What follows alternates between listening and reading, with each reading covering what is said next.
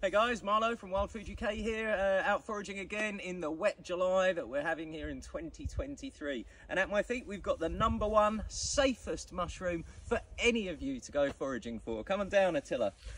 What we've got is not 1, not 2, not 3, not 4, but 5 giant puffballs right here. That one looking very much like a posterior. What you want with your giant puffballs is nice, firm, young, fresh ones. After they start to go yellow on the inside, you don't want to eat them. So I'm going to leave this big one in the middle here to do its giant puffball thing, and I'm going to take these 2 home to make giant puffball schnitzels. Keep your eyes peeled, they're out now. And if you want to find out more about mushrooms, go to wildfooduk.com.